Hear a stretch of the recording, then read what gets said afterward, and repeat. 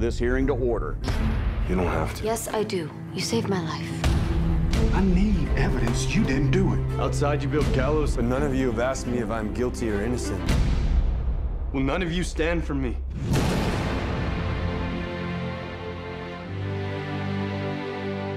Hey, Justin, how you doing today? Good, man. How you doing?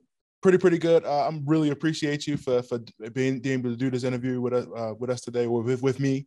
Got the opportunity to talk to, of course, your previous castmates. And I was wondering when I was going to get down to the line of you. I got so many questions for you, obviously.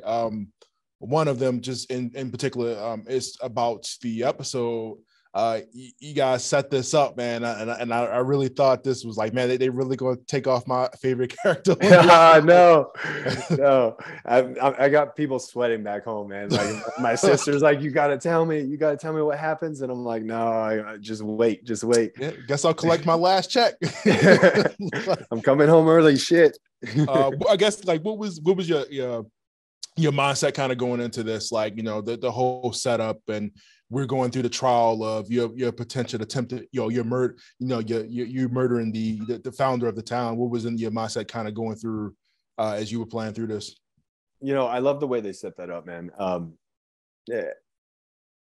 I'm already such an outsider. Calian's already, having struggles coming into town. So it was kind of a really big way for them to kind of turn a mirror on the town, to let them see, see themselves the way Calian sees it. You know what I mean? And after he's on the stand there, and he kind of reveals his story and how much he's kind of given to the town, and how heartbreaking it is that they can't see him as a human still. They've already decided what his fate was, and before even hearing his words. And I thought that was so powerful, man. It was beautiful, and I thought it really showed the humanity of Calian, as well as the town, because it's a realistic time in history. It's realistic for that time in history, because the way settlers viewed natives wasn't pleasant. It wasn't pretty. And one of my favorite things about this episode is toward the end, when Augustus, is saying goodbye to Calian, he's questioning what he's doing there as well, because as a black man, he's like, these people would judge me just as quickly. You know what I mean? So I thought that was really powerful, because these two characters have come a long way. They have a lot of shared history, and they both kind of sit in this world. They're outsiders to this world in a way. And as comfortable as they might get at times in town, I don't think they ever forget that they're not white. So I think it's a great way. It was great storytelling, man.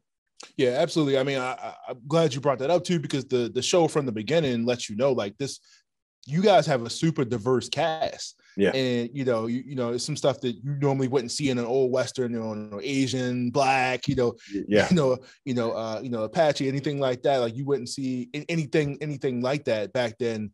And to have an episode like this, where it's like, oh yeah, we haven't, none of that is forgot about. Like, it's racism still exists. Yeah. All this, like, even in a town with a black, sheriff or a co-sheriff, whatever, a deputy, it's still a thing, that, like you said, like, that you still have to deal with, and you being the outsider, and them being on land that, the people have founded, you think you would still have some stake here. But you guys do a really great job of, including the diversity of everybody. Everybody gets a shine here in the show. Yeah. Question that maybe I missed it. The daughter that's shown in the episode here. I'm just assuming that's his daughter. That's past that he's still seeing. I feel like I kind of miss, like, as it get kind of gets closer and closer, like what that represents. I'm kind of guess I could ask you what that meant. Yeah. Yeah, no, absolutely. So in episode 3, this little girl kind of pops up while Calian is kind of stalking Hoyt in this town. He's overlooking this town, and he's on the ridge, and this little girl's like, hey, you gonna shoot this guy? And Calian's like, I'm not sure. And then in episode 6, we see that same little girl kind of running through the field. So what she is she's actually just a vision of Calian's, and she's actually his little sister from when they were kids. And she was taken when she was 8 years old. These white men these white settlers, they came in and they raided the camp and they stole her.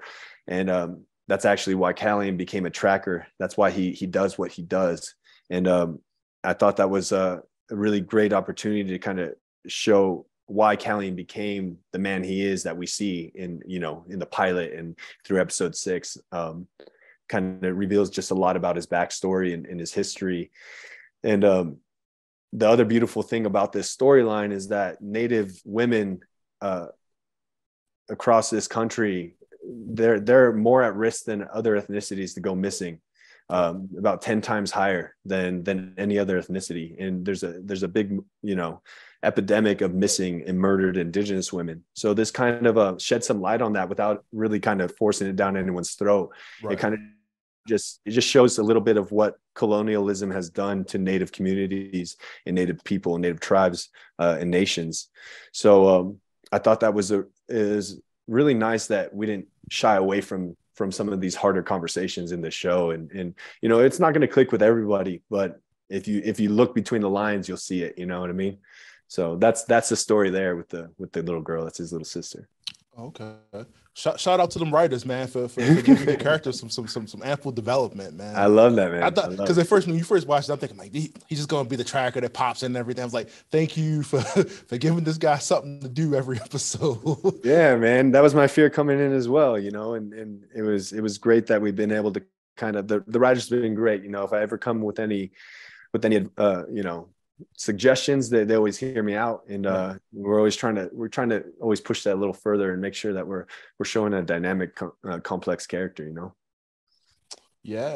So apparently the little girl was also played by somebody pretty close to you.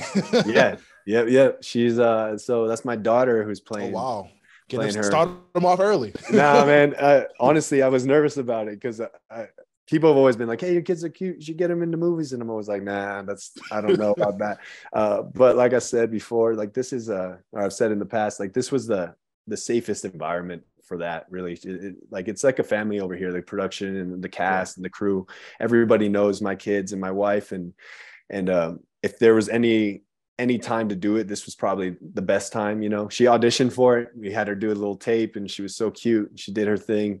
But yeah, it was a lot safer than having her like go to auditions and get her heart broken, because it could be an intense world. It's intense for me as an adult, man. I can't imagine being a kid going through that world. It's tough. The competition's real out here.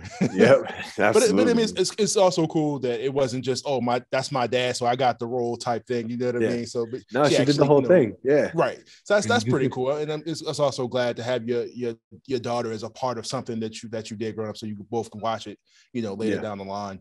And like I said, for a show that I felt like kind of started off like kind of comedic a little bit, it was serious, but you guys have like your moments of levity where you have comedy. But this was like an intense episode. You know what I mean? Like, I'm like, all right, I don't know if I want to finish this. You know, if you take them off, I'm done. I'm not watching this no more. Because it's not too many people. I'm not gonna say it's like a lot of people color on the show, but of course, you know, the deputy, yourself, and you know I can't think of the Kai. Yeah. It's like once that's gone, I'm like, all right, it's just, I guess we just. Well, that's the thing that's great about it, man. It's like people want to see these characters on the screen, you know, right?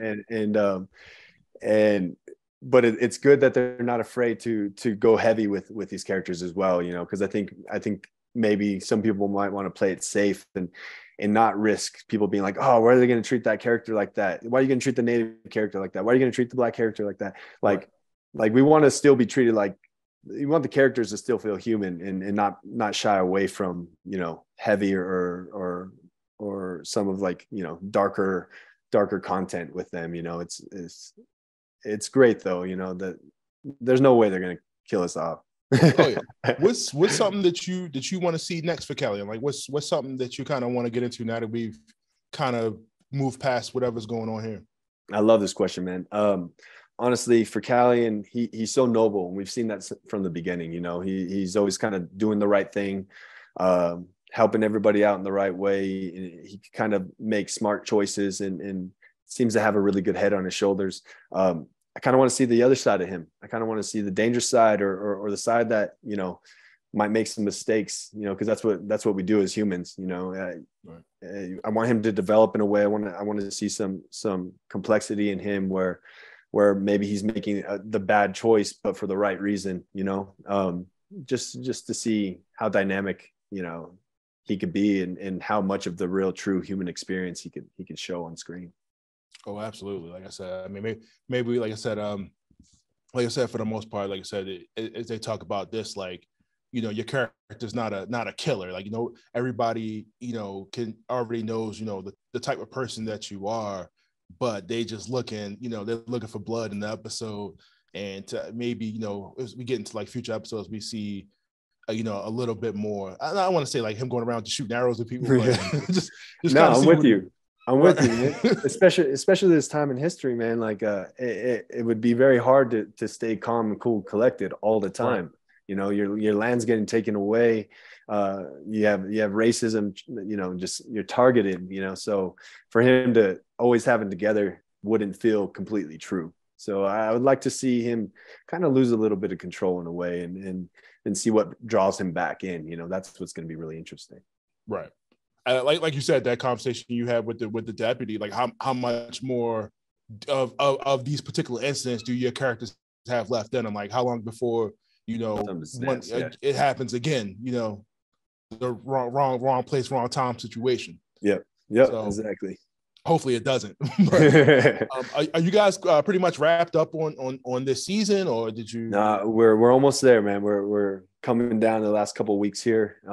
We'll be finishing up, and yeah, then we get to sit back and see people want to see more of us, and hopefully come back for season 2.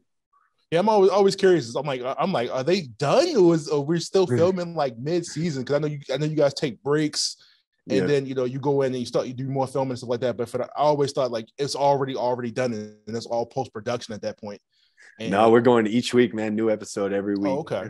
Every 7 days, man, we're shooting a new one. So it's TV's fast. It moves fast. Someone asked earlier, like, how comfortable are you in your character? And like, you got to be comfortable because you're constantly getting a new script, you know, and you're showing up to set and you're filming a new episode every week. And, right. And it's pretty incredible. Yeah. That we're still filming as they're coming out. It's cool. A lot of people don't realize that. So that's neat. And like you said, you feel like a family on set. You know, it doesn't feel like, you know, just your coworkers type thing. Like, and we're just doing the job. So it's cool that you're in that, you know, cool environment where you can kind of be yourself, and, you know, everybody, you know, hey, you know, everybody's happy to be at work. You know, it's not a toxic environment. No, man, it's wonderful. We all get along so well and have so much fun on set. It's like we're gonna miss it for sure. Are we getting into touching more into the? I know it's like 100 or something year difference, like the main Walker show, kind of like placing like maybe some of your family into like the main show, and like getting into that, like some type of crossover where you kind of just play yourself in the future type. Like we've seen that already. Yeah, man, we've talked about that. That could be really interesting. I know there's been some talk about trying to do some crossover stuff, but yeah, we're I think what people want to know is like, who is this legacy? Like who is gonna, like, which people are making the future Walkers, you know? And right. So that's something that's gonna be really fun to play with as we keep going forward, because I don't know yet. They don't let us know everything, you know. I don't know until I get a script what's happening. So we'll see. Yeah, and I guess my last question here is, what's kind of like your expectation of the series going forward? Like, where do you see this? Because like it started off with like, okay, we're gonna figure out if the sheriff did it or not, and it's kind of evolved past, because I was like, okay, you know, they should be able to wrap this up within like 3 episodes. But where do you expect the future of the show to go? You know, in terms of the first season, because we're getting finished up, I kind of know where that goes. But it's gonna be wrapped up nicely, man.